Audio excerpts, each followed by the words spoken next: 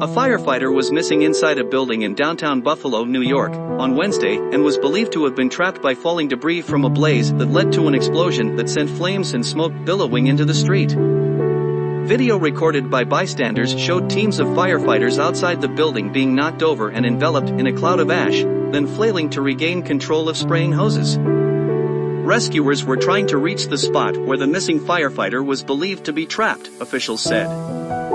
Firefighters responded to the building, which held a theatrical costume shop, in a downtown commercial district at about 10 a.m. The cause of the fire was under investigation.